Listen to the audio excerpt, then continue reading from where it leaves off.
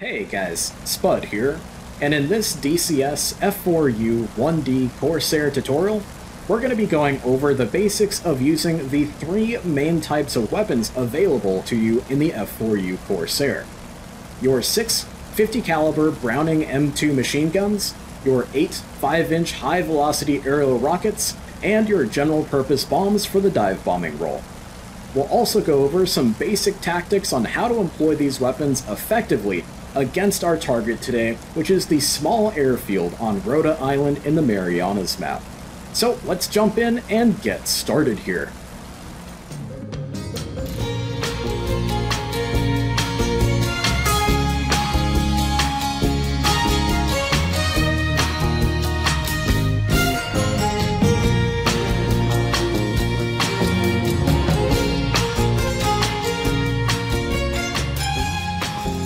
Okay guys, as you can see, we're rapidly approaching our target airfield here on tiny Rota Island, and let's get familiar with the basic controls of the three distinct types of weapons we can carry on our F4U Corsair.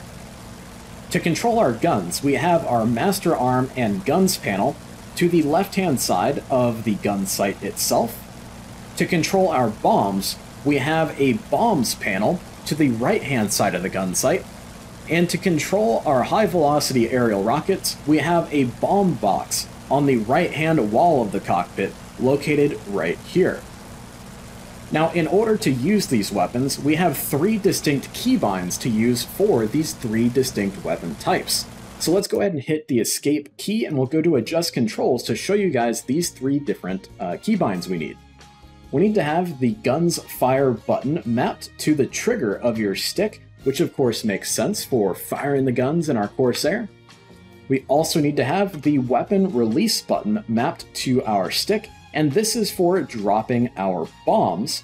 And we also need to have the rocket's fire button mapped to either our stick or our throttle. If you want to be a little bit more realistic in terms of the placement of your keybinds on your HOTAS in your home cockpit, go ahead and throw the rocket's fire button onto your throttle actually, because this button is not on the stick, but rather on the left wall of the cockpit in your Corsair.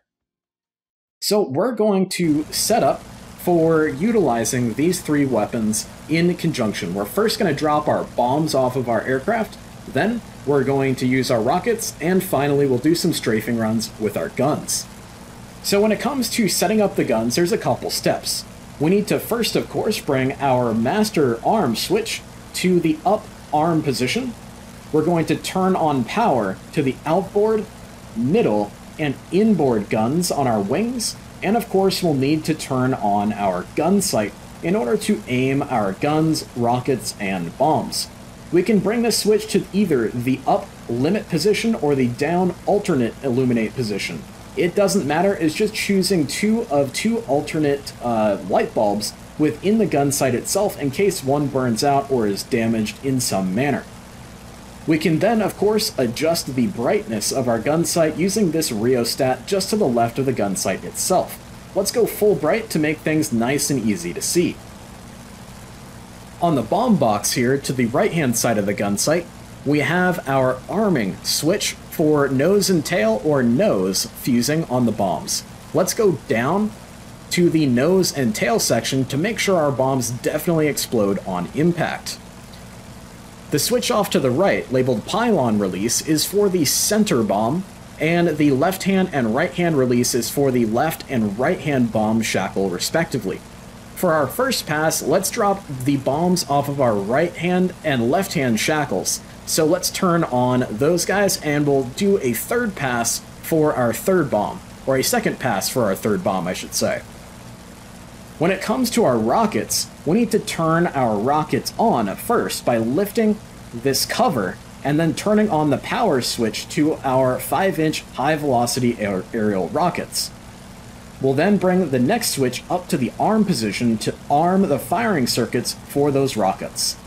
Next, we can either have it set to single for firing a pair of rockets with each press of the rocket button, or auto to fire all of the rockets off of your aircraft with one press of the rocket release button. We'll leave it in singles for today. Then, To finish off with actually setting up our weapons, we have to charge our guns manually. This is done through a hydraulic system in the wings of our Corsair, unlike a lot of the other warbirds where the guns are actually charged on the ground to put a round in the chamber and get them ready to go for firing. This is a little bit of a hard switch to find, but it's these two switches on the left inboard side of the instrument panel, just to the left of your rudder pedals themselves. All I need to do is just give them a click, and that will charge the weapons. So we should be ready to go. I always recommend just giving a quick squirt of the guns to make sure they work before you get into combat. We are good to go. We've passed our target airfield, so let's go ahead and bring the autopilot off and turn on back around for our attack. So autopilot's coming off, which is definitely nice to have here in a warbird. And she is a heavy girl today, that is for sure. We're going to check our engine instruments, oil temp, oil pressure, CHT is all in the green. And we're going to climb up a little bit for our first pass with our bombs. Now, of course, we are not going to be anywhere near a precision bomber with our bombs here in the DCS F4U Corsair. So just make sure that you have your expectations set for that. Our gun sight here is really of the super secret, highly classified TLAR bomb sight type, which stands for that looks about right. So we'll go with what looks about right in our dive into the target. Now, because we're pretty darn high at the moment, coming up to about 8,000 feet for our dive onto the target, we have our supercharger going, and that is helping us keep our manifold pressure high to retain good engine performance at this higher altitude. Before we start our dive down to the target, we're going to close our cowl flaps, and we're also going to retard the supercharger so that way we don't potentially damage our engine due to shock cooling in the dive down onto the target, which is super important when you're performing a dive bombing attack, because shock cooling of your engine can kill your engine very quickly. Alright, so we're coming up on the target here. We're just setting up for a perfect bombing run, and I'm going to be happy if I can put these bombs onto the runway somewhere to crater the runway, and hopefully we'll get a spray of shrapnel onto any parked Zeros or Bettys around the airport down there. Now, of course, for us today, we've got a couple of FW-190s playing the role of Zeros, and we've got a couple of Ju-88s playing the role of some Bettys for us. We're going to check our engine instruments, and we are going to go ahead and close the cowl flaps at this point, and we are going to turn off our supercharger, and we are going to go ahead and roll on in.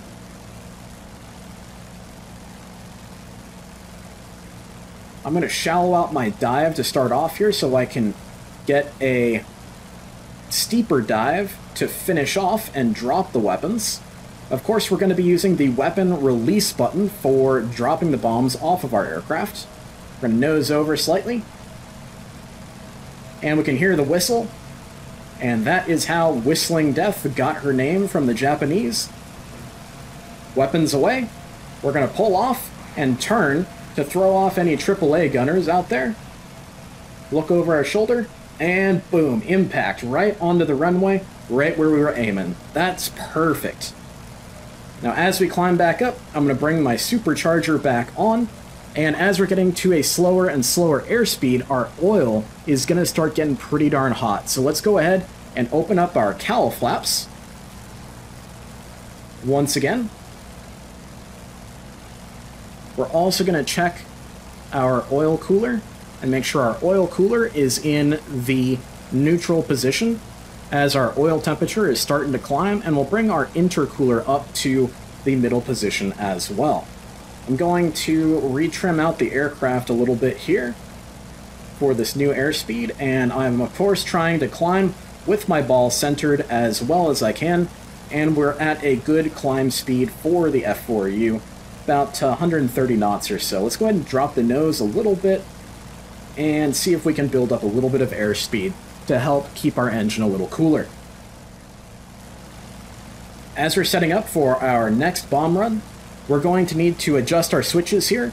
Left hand release off, right hand release off, pylon release, the center bomb shackle on, so that way we can drop our next 500 pounder. Alright, and we'll start coming back on around here. Trying to make this turn as coordinated as possible as we try to claw back some altitude. Coming up back to about 8,000 feet, so we'll work with that. We're going to check our engine temperatures. Oil is getting a little hot, so let's make sure that we get our oil cooler opened up a little bit further. And I highly recommend that you go with using some keybinds for your oil cooler, cowl flaps, and your intercooler levers here. That will make your life a heck of a lot easier. We'll get the cowl flaps closed for our next dive to the target, again trying to avoid that shock. We're going to get the oil cooler closed as well as the intercooler. And we are going to start our dive down onto the target.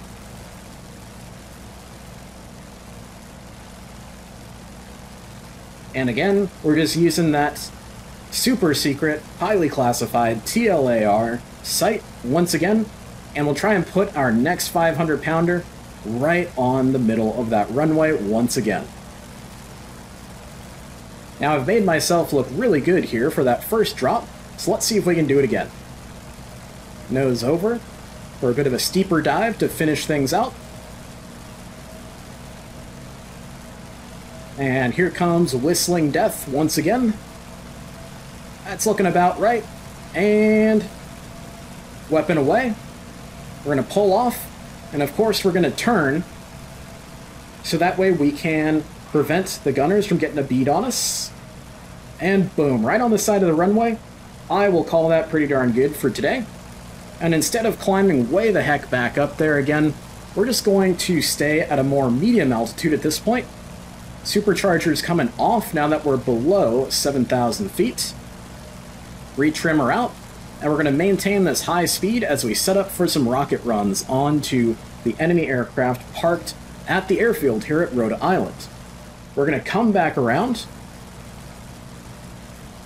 We're going to open up the cowl flaps just a hair, and we're going to open up the oil cooler as well, and the intercooler slightly as well. There we go.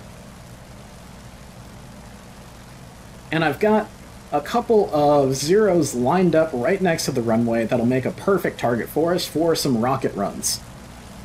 So as we come down for our strafing runs, which is what a rocket run essentially is a strafing run, we're going to want to make sure that we keep the aircraft nice and coordinated with our rudder pedals, so that way we can get as straight and true of a flight from our rockets as possible.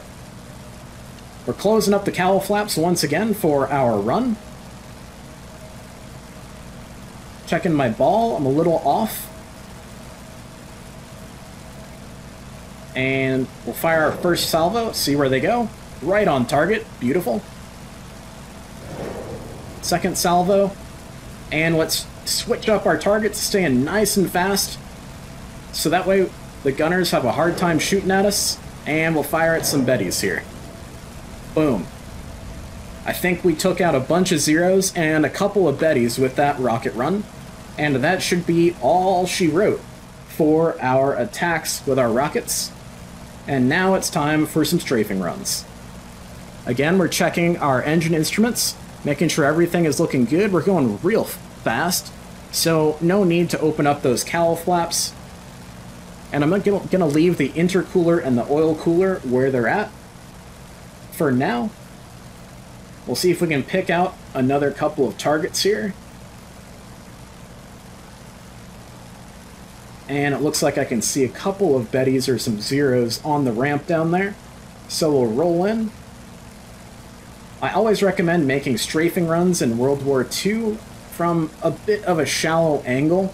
It's going to throw off your gunners and give you some cover behind trees, mountains, things of that nature. And we are inbound. Again, keeping that ball nice and centered with the rudder pedals.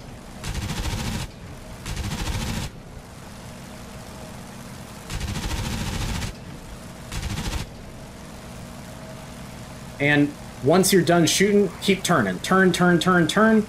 Make it harder for any gunners out there to shoot at you, of course. Don't make yourself an easy target.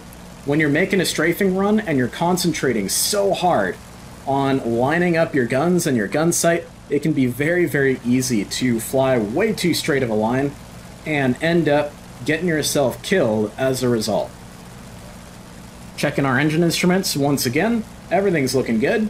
Coming back around. And you'll notice here, we keep reattacking targets from differing headings on the compass rose. You never want to attack a target from the same heading every single time. That is another great way to get yourself killed by AAA gunners. Alright, I've got a new victim. I'm going to reduce the brightness of my gun sight a bit. Get the ball centered. There we go. That zero's never flying again.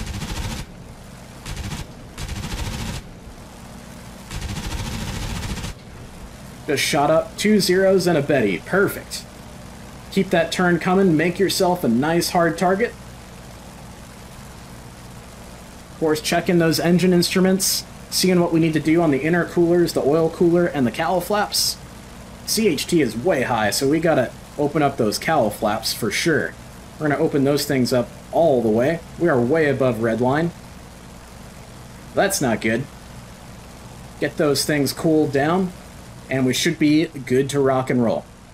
So we're not going to spend the whole video here shooting up the whole airfield, using up all 9 yards, but that should be a good introduction to you guys for using the weapons here in the F4U-1D Corsair from Magnitude 3. And of course you can see we were flying a Corsair Mark IV this time from the Royal Navy's Fleet Air Arm. So please leave a like and a subscribe, and we'll see you in the next one, guys. Enjoy this beautiful game, and enjoy the Corsair.